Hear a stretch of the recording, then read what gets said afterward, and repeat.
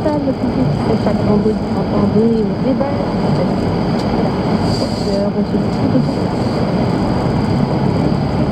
et des spectacles.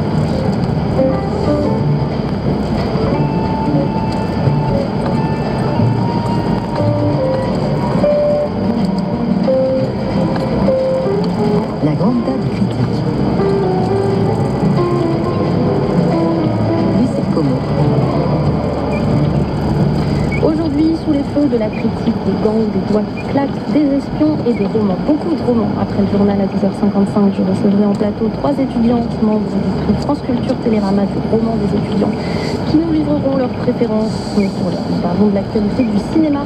Je suis en compagnie de Charlotte Garçon, rédactrice en chef adjointe des Cahiers du cinéma, et de Thierry Chaise, rédacteur en chef du magazine Première Critique Sud-Ouest. Dans quelques instants, nous parlerons bien sûr West Side Story de Steven Spielberg, mais tout de suite, également sorti mercredi dernier, Les Amants sacrifiés de Kiyoshi Kurosawa.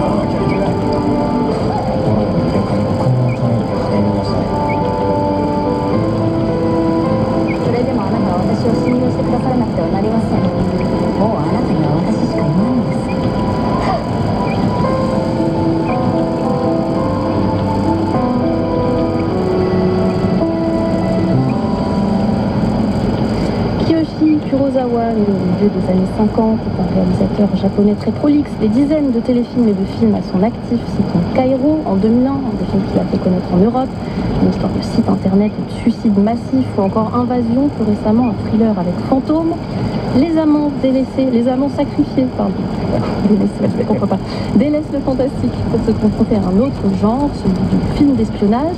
L'action se situe pendant la Seconde Guerre mondiale et met en scène un couple pris dans des tourments domestiques et politiques. Yusaku Fukuhara est un industriel accompli qui vit à Kobe avec sa femme Satako. Il est aussi cinéaste amateur et tourne avec elle et son neveu des petits films qu'il projette pour ses collègues et amis.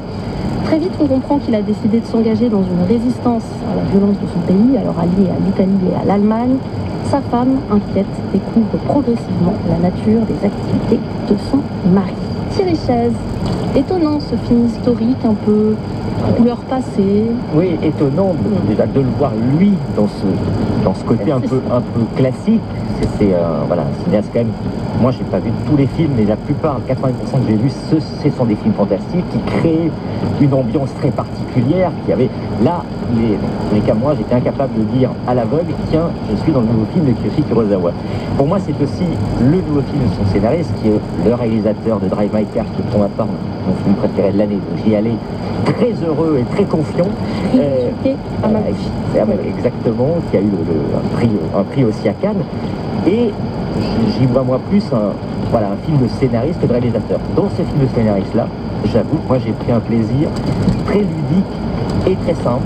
C'est sans doute pas à la hauteur des sommets de ce réalisateur, mais je me suis simplement fait embarquer par ces histoires très bêtement à tiroir, c'est-à-dire que les rebondissements sont parfaitement amenés, le changement de point de vue, c'est-à-dire qu'on commence à voir le film par le prisme de cet industriel, et comment ensuite la femme se réapproprie le récit pour aller vers autre chose. Je trouve que ça marche, il y a une efficacité de la chose. J'ai été un peu plus désarçonné par la mise en image qui est tellement, en effet, lisse que... Donc ça, c'est un départ de la Clusaz pour aller jusqu'à Vienne. Que j'avoue ne pas avoir trouvé. Enfin, pas Vienne moi, en j'ai Autriche, voilà, mais... un simple plaisir voilà, le 10 décembre, un très grand film, mais c'est un 2021. film qui m'a occupé l'esprit jusqu'à son terme. Dans le fond, en fait, le plaisir du genre à nouveau, mais sauf que, voilà, mais un genre différent. Ouais, voilà. Charlotte Garçon. Alors moi, je n'ai pas trouvé le plaisir du genre de film d'espionnage. Je n'ai pas trouvé suffisamment justement d'éléments ludiques. Mais il n'y a pas que ça dans le cinéma. Il me semble que ce qui peut-être fait se rejoindre Ryusuke Hamaguchi et son maître, entre guillemets, puisqu'il a été effectivement l'élève de Kiyoshi Kurosawa, c'est peut-être cette chose assez simple mais qui est vertigineuse, qui est qu'on ne connaît jamais complètement la personne qu'on aime le plus, avec qui on partage sa vie, à savoir souvent l'aimer. Et donc, à partir de... Il me semble que ça, c'est dans les films d'Hamaguchi, comme dans ceux de Kurosawa. Et là, quand même, il y a un point de rencontre qui est au cœur de ce film. Mais comment la mise en scène l'intègre-t-elle? À savoir, il y a beaucoup de films d'espionnage dans lesquels la femme s'aperçoit que peut-être son mari est un espion, peut-être qu'au début c'est un soupçon seulement conjugal, entre guillemets, et puis que ça se hisse à la hauteur de l'histoire, parce qu'il faut quand même dire que ce moment historique est très intéressant, très particulier. Choisir de trahir le Japon quand on est japonais, quand on est un grand bourgeois, on n'a pas tellement d'intérêt, aussi bien économique que politique, à le faire. Donc il fallait nous convaincre, nous spectateurs, de cette trahison, de ce moment moral très fort. Et là, effectivement, je pense que la mise en scène, et y compris le jeu des acteurs, n'y parvient pas tout à fait. Et je pense notamment au jeu de Yu Aoi, dont on connaît le visage très expressif, très, très beau, qui joue la femme, qui joue l'épouse, et qu'on avait vu dans Shokuzai, qui est sans doute pour moi le dernier grand film de Kiyoshi Kurosawa, qui date déjà de 2013, et qui a un visage assez enfantin, c'est-à-dire assez poupin, et le film exploite cette veine, c'est-à-dire il la montre comme une femme enfant qui va grandir, Arrivé à qui va tout à coup, face à l'histoire, à la violence de cette histoire, devoir faire des choix, disons, contre-intuitifs. Mais il me semble qu'il y a une surexpressivité de son visage, de son jeu un petit peu de petite fille contente de pouvoir jouer à l'espionne, qui pour moi contredit au fond cette idée que le mystère, l'opacité de l'autre est sans fond en fait, et sans fin. C'est-à-dire que quand on croit avoir identifié quelque chose de ce mystère, eh bien il y a un autre fond qui se présente à l'horizon. Et il me semble que le jeu de cette actrice, qui est un personnage complètement central, qui est le personnage central à partir du moment où le film devient un mélodrame, eh bien il n'est pas à la hauteur de ça. Mais alors est-ce qu'on n'est pas un peu démuni aussi en tant que spectateur occidental devant le film de genre à la japonaise et devant ce type notamment de personnage féminin qui est évidemment daté puisqu'il s'agit d'une épouse dans un cadre domestique des années 50. Moi j'aurais du mal à décrire comment ça fonctionnait, l'intimité par exemple entre un mari et sa femme à cette époque-là au Japon. Et moi j'ai eu beaucoup de problèmes à la voir évoluer, en effet, justement peu évoluer dans cette espèce d'éthos d'enfant qui en effet, il y a toute une scène où elle joue littéralement à l'espionne, elle dit ah je suis trop contente, maintenant je fais comme toi et j'espionne et j'ai l'impression d'être tes yeux. Tout ça est gênant même d'un point de vue de la représentation du genre, alors même que le film est historiquement situé, ce qui est étrange peut-être pour un spectateur occidental. Oui, il est historiquement situé et c'est peut-être une période qu'on ne connaît pas non plus tout à fait sur le bout des doigts. Moi non plus, oui. Ne pas connaître. Ce qu'il va aller observer, le problème c'est qu'il va en Mandchourie et là il aperçoit qu'il y a des expérimentations faites par l'armée japonaise et tout ça. Et donc déjà, moi je suis déjà perdu quasiment là. Et ce que Charlotte dit très bien, c'était à la fois un moment compliqué de trahir le Japon à ce moment-là. Et aujourd'hui, il faut savoir que le Japon n'a toujours pas reconnu ce qui s'est passé. Donc c'est un élément en effet central. Et qu'à partir de là, j'ai l'impression qu'il y a une volonté peut-être de faire jouer ce personnage à côté ludique pour contrecarrer ça. Mais je n'ai pas non plus les éléments. Moi, je pense qu'en effet, il me manque beaucoup de pièces au puzzle. Et c'est ce qui fait que moi, j'ai pu m'y amuser. Mais dans tout ce que vous dites, je suis quasiment d'accord. Je dis, bah oui. En effet, c'est comme moi, ça ne m'a pas gêné parce que j'étais pris qu'est-ce qui va se passer plutôt que qu'est-ce qu'elle fait. Voilà. Il y a un petit problème en fait dans la réception de ce film, c'est où on n'en sait pas assez, il y a des dimensions de cinéphilie qu'on n'a pas. Moi je connais pas bien le cinéma japonais classique. J'imagine que ça dialogue puisque le personnage principal est aussi un cinéaste. Il y a la culture japonaise de cette époque-là qui nous manque. Du coup, on ne sait pas si il nous manque plein de trucs ou si c'est quand même il y a un petit truc d'arnaque dans le film. Charlotte, non, moi je ne crois pas à ce relativisme culturel-là. On peut se sentir très proche des films, notamment de Mizoguchi par exemple, puisque le titre français du film nous amène à s'y référer, les amants sacrifiés. Ça fait penser d'ailleurs bizarre, fort. Ça ne veut rien dire ce titre en fait. Mais ça fait penser aux amants crucifiés et le film de Mizoguchi est cité par le mari qui dit ah ça doit être un chef-d'œuvre, est-ce que tu es allé le voir? Bon, gros sabot tout de même. Oui, gros sabot. Mais donc ça n'est qu'un exemple. présente pour vous dire que ce relativisme culturel au cinéma, non, le cinéma nous parle d'où qu'il vienne. Donc je ne pense pas que ce soit l'absence d'éléments, de connaissances historiques qui pose problème. Et d'ailleurs, moi, dans le récit, je suis désolée de dire, j'ai tout compris, ce qui est rare. C'est-à-dire, je comprends la violence de créer une arme bactériologique sous couvert d'un institut de recherche de protection contre les épidémies. Alors là, petit clin d'œil avec aujourd'hui. Donc ça a été créé au début des années 30. Et voilà, il n'y a pas de MacGuffin au sens Hitchcockien, c'est-à-dire que le petit livret qui va être réenregistré sur des bandes magnétiques du film amateur, etc. Bon, tout ça est très clair. Moi, je trouve qu'il y a une grande clarté et du récit et de cette technique dont on n'a pas parlé, mais qui est la précision, le piqué de l'image 8K, puisque le film est en fait un téléfilm financé par la NHK. Alors certes, nous, en salle, on ne voit pas du 8K, puisqu'on n'est pas en projection 8K, on est en 2K, mais c'est vrai que ça confère quelque chose de très étrange, une trop grande précision à cet éloignement historique.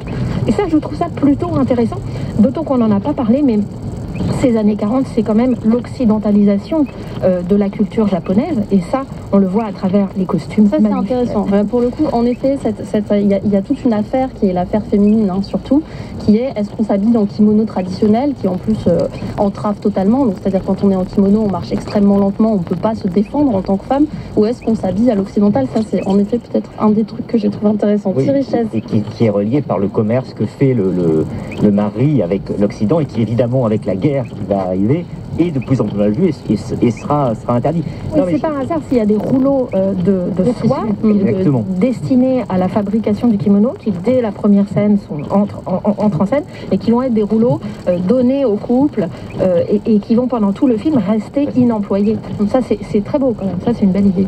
Thierry Chasse, non, mais voilà, comme je maintiens, je me suis... voilà, j'ai été pris par l'histoire. Simplement, je trouve que c'est un Kurosawa mineur. Et comme le disait Charlotte, ça fait un moment pour moi, je trouve que c'est de plus en plus en dessous. Et c'est quelqu'un qui, à mon avis, joue plus sur une réputation du passé qu'on a envie de revoir un film de Kurosawa, peut-être parce qu'il tourne, on découvre au moins presque un film par an de lui. Donc il y a Hong Sang-soo qui tourne plus, mais sinon... Dans un autre style. Voilà. Les amants sacrifiés, décidément, j'arrive pas à le dire. Non. Hein, c'est vraiment pas possible. De Kiyoshi Kurosawa, le film est en salle. France Culture, la grande page critique. Laissez le comment. Mais quelle idée de refaire un West Side Story classique, toujours triomphant de la comédie musicale américaine, devenu un film de Robert Wise, sorti en 1962. C'est Steven Spielberg qui s'y colle et livre une version qui se passe toujours à la fin des années 50, toujours à New York, avec la musique de Leonard Bernstein et les paroles de Stephen Sondheim.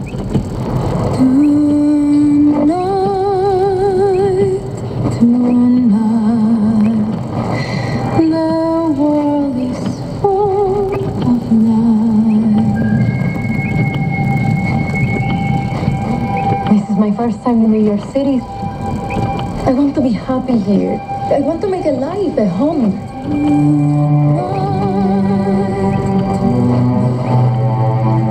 Are you ready? Tonight is about family. The first gringo boy who smiles at you.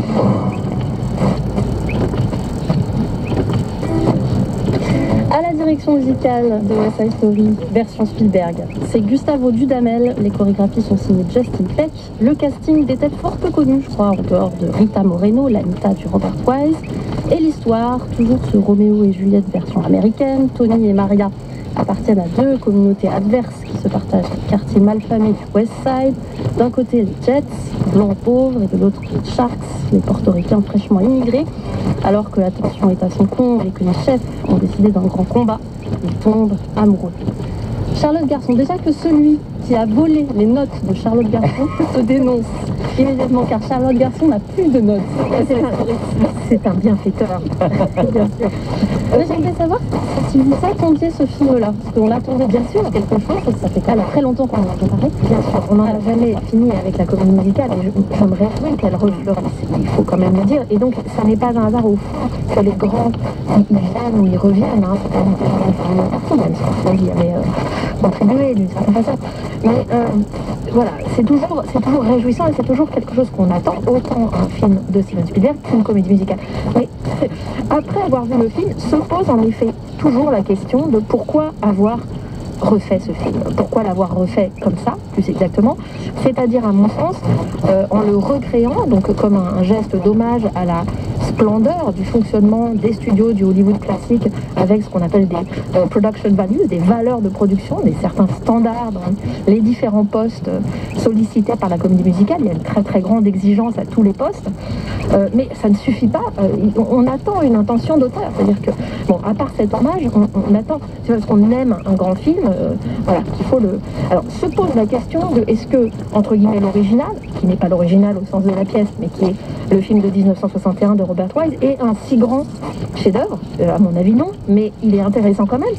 Et donc se pose la question de si on le refait, qu'est-ce qu'on change, qu'est-ce qu'on apporte de nouveau. Et il me semble que ce qu'apporte Spielberg de nouveau, en plus que de donner à une nouvelle génération finalement l'occasion de refaire ses classes, puisqu'on imagine bien que les numéros comme Maria, comme I Feel Pretty, on viendra peut-être sur ce numéro un petit peu tendancieux, eh bien, ce sont des choses qui, dans toutes les écoles de comédie musicale, sont travaillées. Donc on se dit, c'est bien, il aime aussi les jeunes, il n'aime pas que les vieux de l'époque classique. Et Spielberg, on sait qu'il aime les jeunes. Voilà, c'est un geste de transmission, bon, très bien. Mais nous, spectateurs, qu'est-ce qu'on a à y gagner sinon une petite remise à jour de certains aspects qui sont les aspects de violence, disons, de la lutte des classes, et de la lutte également entre les ethnies. Mais tout ça est déjà dans l'original. Donc il s'agit de corriger, il s'agit d'ajouter un petit peu de, disons, de mettre au bout du jour le rapport entre les genres également, puisqu'il y a un personnage qui existait déjà, qui s'appelle Anyway, et qui était, on pourrait dire à l'époque, tomboy, garçon manqué, donc une jeune fille qui voulait essayer de rentrer dans le gang des Jets, et qui, ici, est clairement un personnage trans. Voilà, donc j'ai eu l'impression que Spielberg refaisait tout, plutôt bien, je veux dire, dans le soin apporté aux choses, mais assez longuement, de manière assez scolaire finalement, et avec des petites corrections qui ne méritent pas, à mon avis, une entreprise voilà, aussi coûteuse et ambitieuse. Ceci dit, ce qui est intéressant, je rebondis juste et je vous donne tout de suite la parole Thierry, c'est ce que vous disiez sur l'espèce d'actualisation qui est un petit renforcement léger de la question de la classe, puisque c'est vrai, ça se complexifie légèrement, mais ça se complexifie en donnant à l'américaine beaucoup plus de psychologie au personnage. C'est-à-dire que par exemple, le personnage de Tony, il est plus épais de sa condition sociale parce qu'il parle de son expérience à la prison, il parle de son passé. Et c'est ce qui justifie aussi, il me semble, la longueur du film. On l'a pas dit, c'est un film qui est beaucoup plus long que l'original. Long, trop long, je sais pas. Thierry, vous en avez plus? Moi, pas trop long. Moi, j'avoue qu'après avoir vu la bande-annonce, j'étais extrêmement inquiet. Oui, ça avait coupé toute mon envie d'y aller. Je me suis dit, c'est... Et comme quoi, voilà. Il faut toujours se méfier des bandes-annonces, et que je trouve que cette longueur, moi, permet de déployer des choses. Comme on l'a dit, Spielberg, c'est son film d'enfance. Donc on peut toujours être inquiet de quelqu'un qui va faire son film d'enfance. On dit, qu'est-ce que... Moi, je crois que la seule, en effet, ligne de conduite de la chose, c'est de tisser un lien et de dire ce qui se passait à l'époque et ce qui se passe aujourd'hui, les mêmes causes produisent les mêmes effets. Et donc, on creuse, en effet. Voilà, je pense qu'on passe plus de temps dans les lieux, on raconte plus les choses. Et moi, j'ai le sentiment vraiment que c'est un film qui se veut plus politique de certaine manière. Alors, l'époque a changé, donc les personnages des portoricains sont joués par des comédiens portoricains, ce qui n'était pas le cas à l'époque. Et je pense que ça, et moi la limite, c'est que je vois quand même plein de clignotants apparaître en permanence. La descente de la vacherie. Voilà ce que je veux faire, voilà ce que je veux faire. J'ai l'impression, moi, qu'on se désintéresse un peu des comédiens.